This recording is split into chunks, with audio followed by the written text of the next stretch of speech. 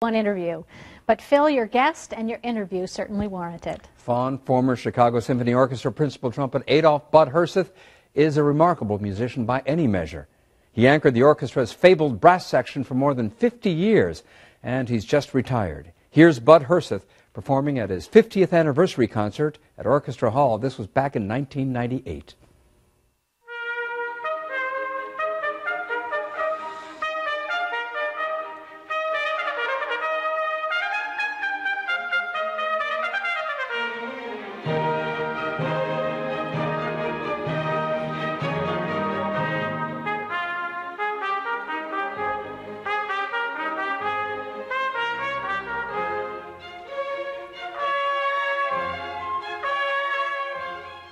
And now we're joined by the man behind the trumpet, Adolph "Bud" Herseth. Welcome. Thank you. And it's a delight to be here. And congratulations.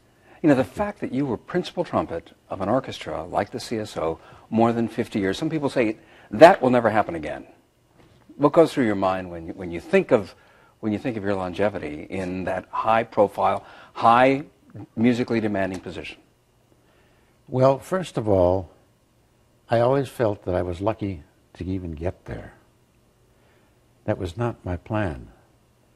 I went to New England Conservatory of Music after World War II on that government issue Bill of Rights, GI Bill of Rights, where they paid your tuition, and you could go if you were 3.5 years in the service, which I was, you got 4.5 years of tuition and living expense.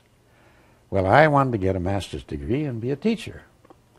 And all of a sudden I found out I was to go and play an audition for what I thought was third trumpet in the Chicago Symphony Orchestra. And when I played the first audition for Artur Radzinski, he said, "You will be the new principal trumpet." I had no idea it was auditioning for first trumpet. How old were you at that time? That would have been in the fall of 1947, because I joined the orchestra in the summer of '48 at Ravinia. So at that point, I was 26 years old. 26 years old, and you're knighted first trumpet, principal trumpet of the CSO. Yeah. And some people say that over the years that you were at the CSO, that in certain respects, in many respects, you defined the sound of the CSO. Did you ever see yourself that way? No, I don't think that's ever anybody's particular intention. Actually, my experience in playing with that orchestra, I can describe it to you very well. I learned so much from my colleagues, especially my colleagues, and of course from various conductors, and having heard the Boston Symphony play every week for 2 years that I was at the conservatory, I had a good idea in mind of how this music is supposed to go. And I listened to my colleagues, and I tried to fit in with what they were doing, and I learned. The learning issue never stops, of course. And I was lucky to be there that long. I'm lucky to still be around. What are you going to say? Some people say that, the New York Times, for example, once said of you that you were arguably the best musician in an orchestra in any of any instrument. You achieved this level of visibility in the orchestral world, but your roots, you started out, you came from a musical family. Right. Tell me about your early years. Well, all of us in the family where I was brought up, we were given piano lessons and encouraged to try different instruments. But look at you. How old are you there with a trumpet in your hand? Oh my goodness! And there you are in high school. And that's my dear wife Avis. At your left, and your wife was the blonde, right. And here you are. After I won the first prize, national trumpet competition. Was this in high school? Yeah, junior in high school. Your dad. Yeah. Tell me about him and what he Well, did. my dad was, actually he was a school teacher and the school superintendent and also band director. And actually my first musical experience, I was in the 2nd grade in a little town in South Dakota. We lived there 1 year before moving to the big town Bertha. Big Bertha? Big Bertha, that's what I always said. That's where they got the name for those golf clubs, you know. But anyway, in the summer, in many of those little towns, maybe this still goes on, they'd have a bandstand that they would erect down in the middle of the main street for Saturday night concerts over the summer. And, you know, all the old-time guys who'd played instruments when they were kids, they practice up a little bit, and high school kids and grade school kids, you just go ahead and play a little band concert. My dad would conduct. And I had just had a trumpet for 3 or 4 months, and it was from Sears Roebuck, by the way, what they used to call a silver-tone trumpet, $20. Wow. Ooh. That was real money back then. Yes, it was. So he said, you got to come. Come on. Come sit in the band tonight. Are you kidding? I can remember climbing up the steps to go sit in the far end of the cornet trumpet section. And I still remember the unbelievable experience of being surrounded and soaked up in collective music like that. I think that's where my whole idea started. Let's listen to another clip of you, and another clip from the Haydn. And Sure. after we hear this clip, I want to talk to you about your tone, because Okay. that's something that that a lot of people talk about. Let's listen.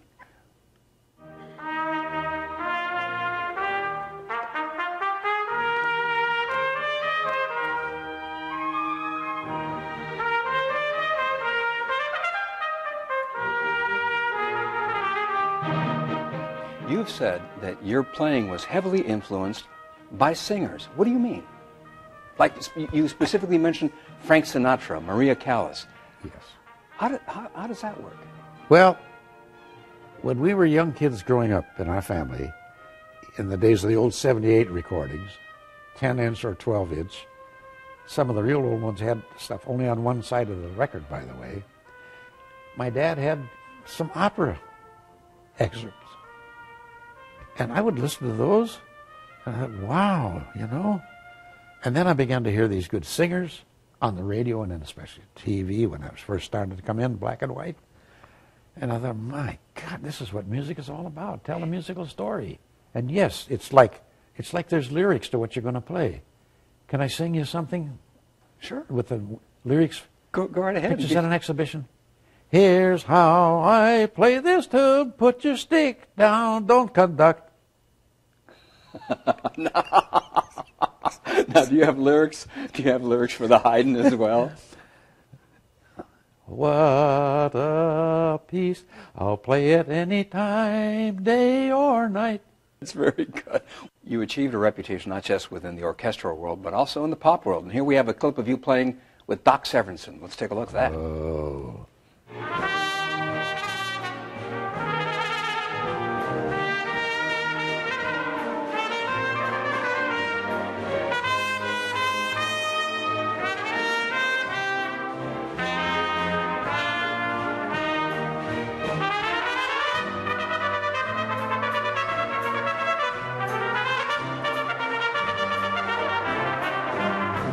Doc Severinsen said of you, when you say Bud, you've said it all. He's one of my best friends, and I'm a great admirer of this guy as a player and as a really nice person. And, you know, we did this piece several different times with the orchestra, and we did it on that special concert they had for my 50th year, you know. And you get to the end of the piece, and Doc plays a cadenza, and I play the final cadenza, and then comes the last fermata, big chord, and you just jazz your way through that. So he plays his cadenza, and then I'm standing there kind of, well, what the heck am I going to play for my cadenza? So I played, da, da, da, da, da. No. Shook my head. Play a little Scriabin poem to Stasi.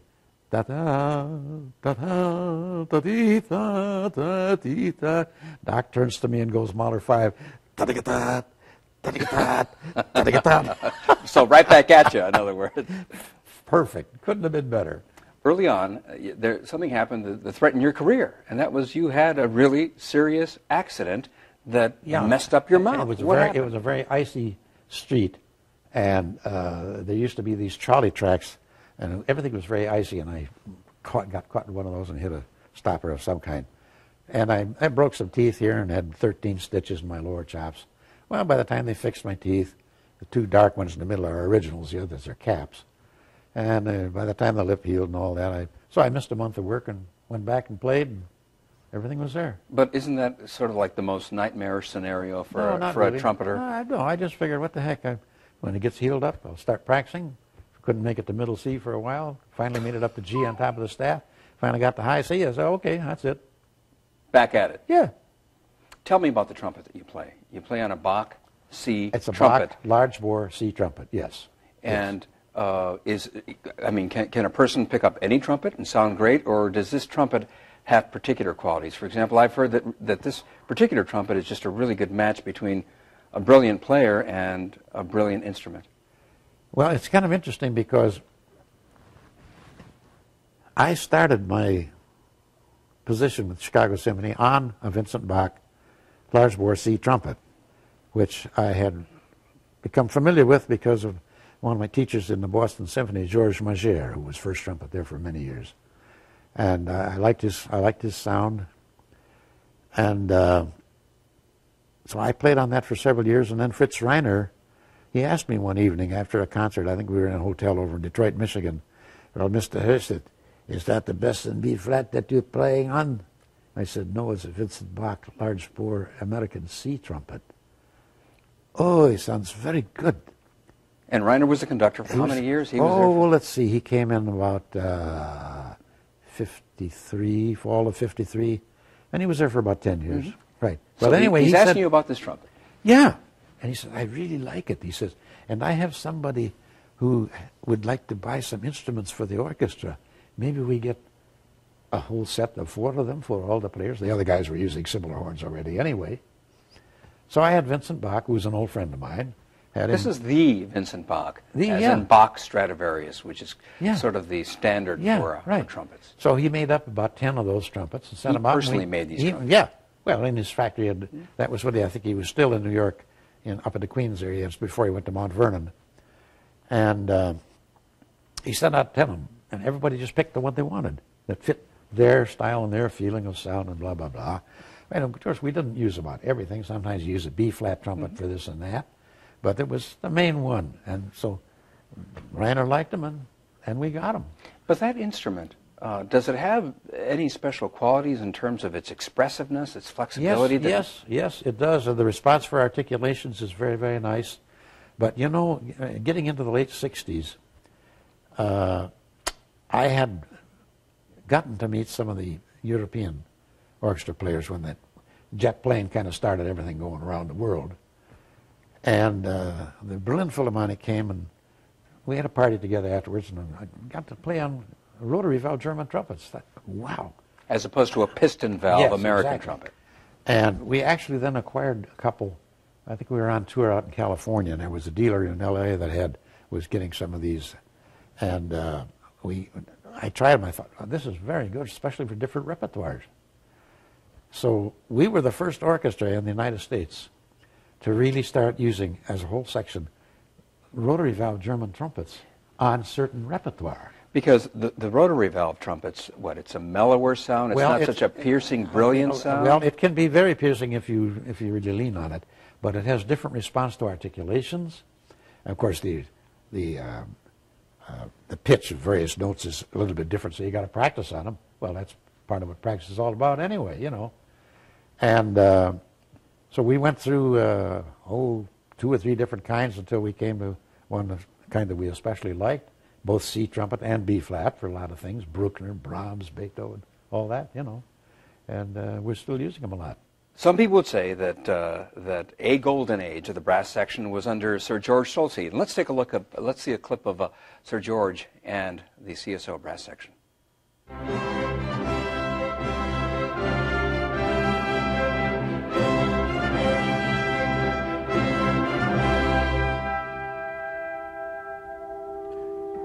I stay in tempo at first, soft, soft, and here a little time. Back to tempo, soft. I am not. Of course, this is a rehearsal for that famous Beethoven piece. As you've worked with so many conductors, and you once said that a good conductor meets you 50-50. What do you mean by that? Well, and I think most of my colleagues would very much agree with me, especially those that have been around for a number of years and played under a nice variety of conductors. And the conductor gives the best he has, of course. That's what he's there for. But the orchestra is individual players and collectively also have to be prepared to give their best too, and to be able to adjust. And the conductor then If he adjusts just enough to take the best that the band's got to offer, and the band adjusts just enough to fit in with what the conductor has to offer, that's when you get the best results. In other words, nobody should call all the shots on the podium or in the band. Favorite conductors that you had? Oh my goodness.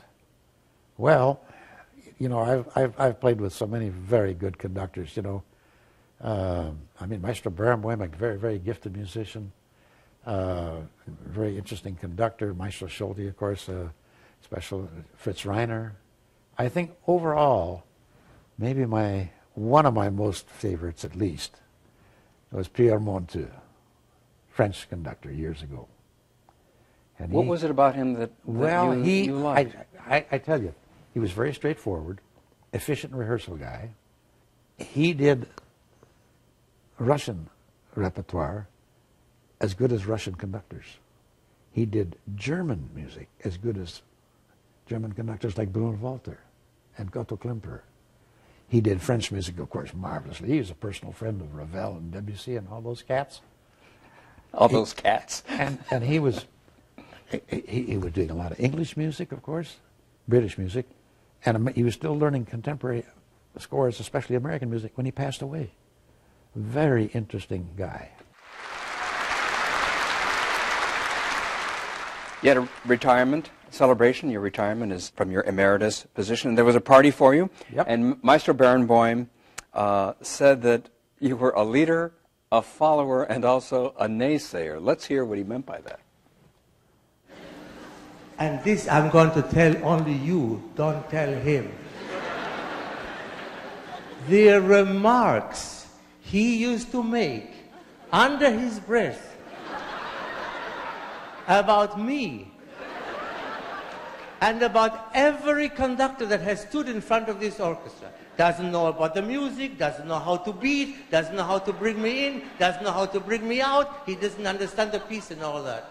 And he always thought that we never heard that.